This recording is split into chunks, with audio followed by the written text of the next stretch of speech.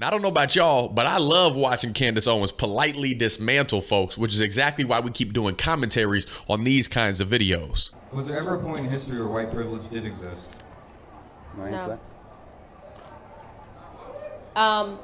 Yeah, I suppose when we lived in a country where if you were black, you were not allowed to go into certain places, right? I suppose you could say again, and I guess that wouldn't be white privilege. You would call that Nordic privilege in the progressive era, when there were signs that said Irish need not apply. So that's a different, that is white on white, a lack of a privilege. Of course, there's examples in the history of the world where you would have been privileged if your skin was white, especially in this country and in other countries as well. But today, no, white privilege does not exist. When did it end?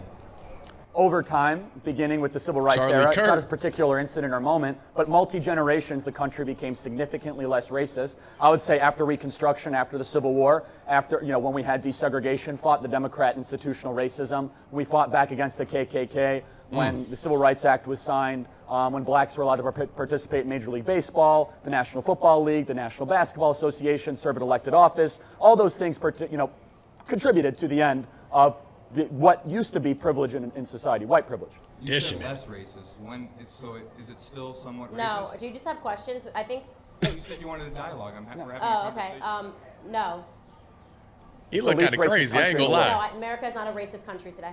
Is it still racist? So no. When did it end? No. You can't answer the question. It ended when it ended. I just did. Okay, no, you didn't. You said less I will racist. answer. I'll answer. I'm answering you. Thank you. When it stopped being systemic, when there stopped being laws in place that stopped me as a black person doing what you're able to do as a white man. No, I'm not asking that. Systemic racism does not simply what? that. Yes, you just asked me to define when it stopped being, when this country stopped being racist. That's the answer. When? I can't give you the exact date and time and hour. I'm telling you when. In a decade. What do you mean? Mid-1970s. Yeah, mid-1970s. So mass incarceration affecting black and brown communities disproportionately to their population. Because they committed more crimes. Charlie is composed, boy. Because we ripped apart the family. Because of their economic situation. It's absolutely fatherless homes. Why are liberals so angry? I can't figure out why. Ooh, my man is unleashed. Stop assuming my political affiliation. Hold on, bring it back. Now, I don't like the bombs being dropped like that. I stopped cursing a few years back just because I felt disgusting just letting that vile, toxic tone come out. There's no need for it. Now, y'all may disagree. That's perfectly okay. You're entitled to that right, but have a civil discourse. My goodness. As to why? Why did they commit more crimes? Because we ripped apart the family. Because of their economic See the tone raising, getting upset. I'm not talking to you, dude. Why are liberals so angry? I can't figure out why you're angry. Why are you angry? I'm not a liberal, so stop assuming my political affiliation. You just came out of nowhere and just start turning. You invited me up there to raise my hand. I know, but I'm said, saying you just turned around and you're cursing at someone. someone. Why don't you calm down? It's just a conversation. I'm perfectly calm. I can curse. You don't have to turn around and curse anyone behind you. I can. You're okay? It's a free country, right? Okay. No, but I'm saying that it's not necessary to have this dialogue for you to turn around and be angry. I do always remark, and I am going to suspect that you are liberal because right now you're trying to sell me my own. I'm not liberal. You're selling me my own oppression, so that's a very liberal stance. I'm not liberal. Usually when a white man stands up and tells me that, yes, this is a racist country and is oppressed, they do tend to be liberal. Only liberals try to sell me my oppression. But I'm not. But, okay, I'm not going to assume your political ideology. So Yes, I do.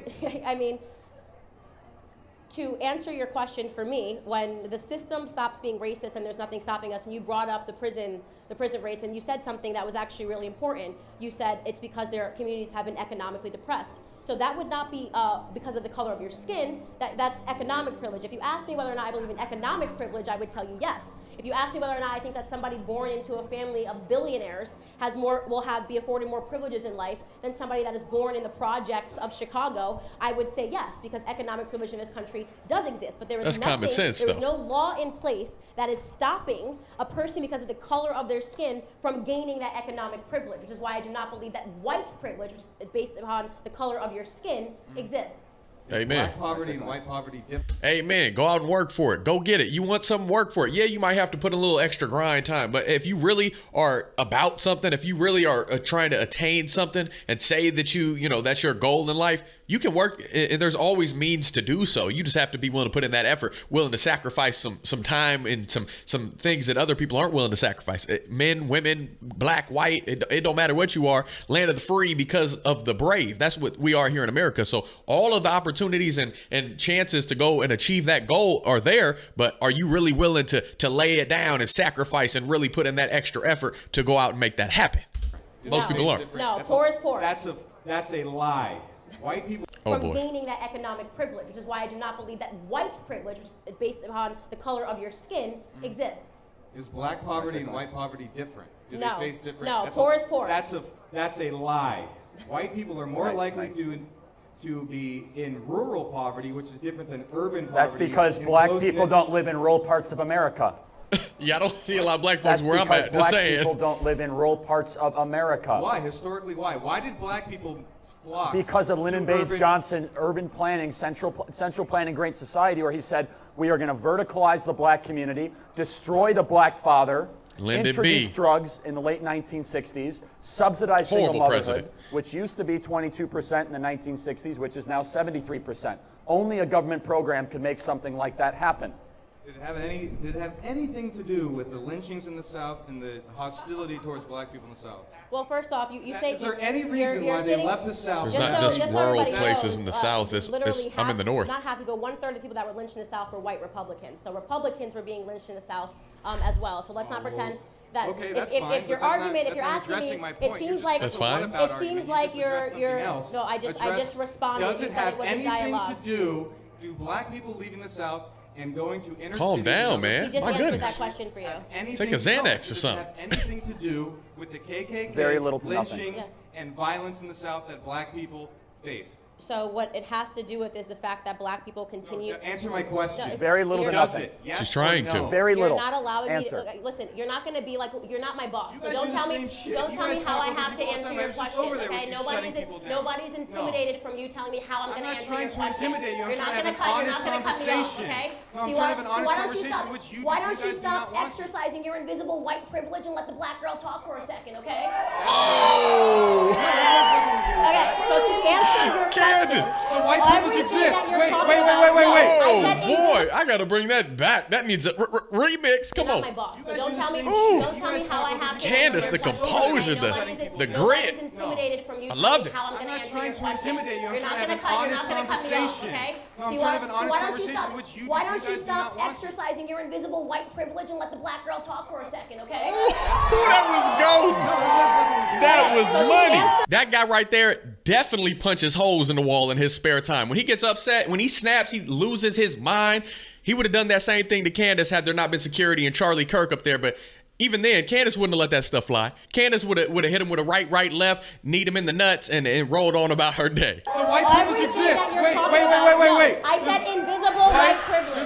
I said invisible white privilege. If you listen, of course it's invisible. White privilege is not a tangible thing. White privilege does not exist. Economic privilege does exist, okay? If you're asking me, do I think the black community has been crippled economically, the answer would be yes. It has been crippled economically by Democrat policies. You just heard me say that Who cares? Democrats are Americans. Democrats are in America, so therefore you just admitted that there has been disadvantage by Democrats who are Americans. Oh my goodness. Don't y'all love how when people say, I'm trying to have an honest conversation at the same time where they're yelling, insulting, crying, whining, and then say, I'm not a liberal? Yes, you are. The news is right there. All the facts, the evidence, right there, pointing to you, in fact, sir, are a liberal. It is not based off. You asked me if white privilege exists. The answer is white privilege. Because you're born white, that means you're going to not have this or that. It does not exist. No, it does not exist. You just admitted that the Democrats, the boogeyman Democrats, they're not boogeymen. They exist. Boogeyman doesn't exist. No. 60 years ago. They did it. Y'all hear the nonsense he's spilling? You admit that it exists. 60. I don't think you're comprehending. No, it's not adding up to it. But that's clear. That's apparent. 60 years ago, white people had Spell it out, black Charlie. people. Over time, there's no more systemic laws that are in place. Let me ask you a question. Let me ask you a question. What can a white person do that a black person cannot do today in today's America? Name one thing. Well, black people Answer the question. Isn't that how this works? Fucking question. Who are you upset, boy? Who? Marijuana. Black and white people smoke marijuana at the same rates. Yet a black person is 3 to 4 times more likely to be put in jail for that. Okay. And I know the reason why, because So stop smoking marijuana. No. That's not a. Because actually, I had a girlfriend. I had a family member who got a DUI, and I had a girlfriend who got a DUI. Just to let you know, by just saying what you're saying and standing up here and knowing what's going on. You're police brutality. He's drunk. Y'all see the Corona sporting cap? He tipsy. I mean, he might be a little over tipsy. He's double fisting them things. Beer goggles on, everything. Bring this thing back. Y'all, he couldn't answer the question. He went straight to a drug-related discussion. And that has no bearing on this conversation right here. Personally, I've smoked weed. You don't need it. You shouldn't do it. It impairs you physically, mentally, all of that. Now, people are going to come in the comments saying, weed for health and things like that. And I don't know all the statistical data and what exactly it does to help in certain conditions, stress, anxiety, whatever it may be. But I know I like life sober a whole lot better than being impaired by alcohol or drugs of any kind. You may disagree, and that's perfectly okay. God gave you that right of free will. But at the end of the day, there's nothing that a black person can't do that a white person can, man or woman. If you're the best person for the job and you're willing to put in the extra time and effort and sacrifice all the luxuries and conveniences that people take advantage of and capitalize on that laziness that they're afforded, if you're willing to sacrifice that and dedicate yourself to that job, whatever the role may be, whatever the position you're going for, it doesn't matter what color you are. It doesn't matter what gender you are. There's only two, by the way, men, women. Yet a black person is 3 to 4 times more likely to be put in jail for that. Okay. And I know the reason why, because the police are in the urban communities. It's easier to police those communities. Because actually, I had a girlfriend. I had a family member who got a DUI, and I had a girlfriend who got a DUI. Just to let you know, by just saying what you're saying and standing up here and knowing what's going on. Standing and slurring. Police brutality. To injustice, I love this stuff. I love that behind me there's like black people rolling their eyes, but the two white guys are yelling at me, telling me that I don't agree with them. This is what I love about white liberals, right? Like they know it's so important for them to sell us our oppression that they'll come up and tell us we're under grace. Just say it. Can you speak for all why black don't you people? stop speaking for black people? That would be great, okay? I'm not.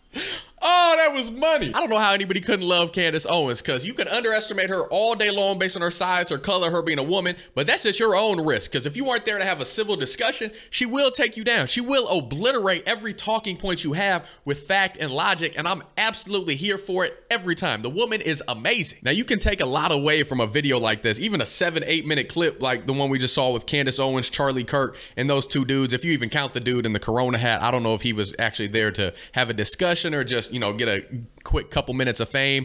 He didn't get that. At the very least, he made himself look like a fool, slurring speech, rocking the Corona, and it just wasn't a good look for him at all. But the other guy, he wasn't there to have civil discourse. He wasn't there to grow. He wasn't there to take in or interpret any other opinions but his own. And then when presented with something else, with a differing argument, he lashed out. He got emotional. He started cursing and throwing out some volatility, and nobody wants that. Nobody can grow from that. Once you present emotion and get upset and angry and butthurt, you're not there for a discussion anymore. Then it's just going to be an argument of lashing out who can get the best comeback, who can get the best last word. Nobody wins at that situation. So the fact that Candace maintained her composure, Charlie Kirk as well, always cool, calm, collected, didn't flinch not one bit. Candace didn't either.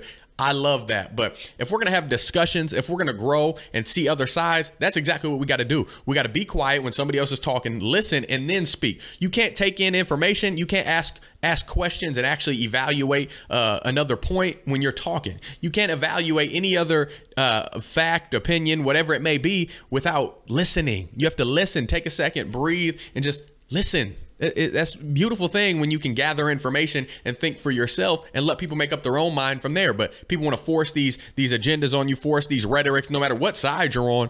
Listen and then respond. Slow to speak, quick to listen. That's the way, in my opinion. You may disagree. Comment your thoughts down below. Let's keep this thing rolling. Share this video if you like commentaries like this. You rock with Candace Owens. You rock with myself. I appreciate it. Let's keep this thing going. Don't forget to like, subscribe, hit that notification bell if you're new to my channel. I appreciate it, so you can stay up to date on all my videos. Outside of that, if you want to support the channel, hit that thanks button. Got a little heart next to it right down below. All the links that I, products I use, things that I get behind, brands that support me are always linked in the description. Get you some Gibby gear as well. That's down there. Outside of that, I'll be praying for you. I love y'all. I don't got a sermon for you this time. Maybe I will in the future. Y'all know how I get down, and I can't help myself. My life is based in Jesus. My life is based in that good book, if I can speak English, Basic Instructions Before Leaving Earth. I highly encourage you to look into it, but you're going to do what you want. God gave you free will. It's a beautiful thing. But until next time, I'm praying for you. I love y'all. Godspeed. I'm gone.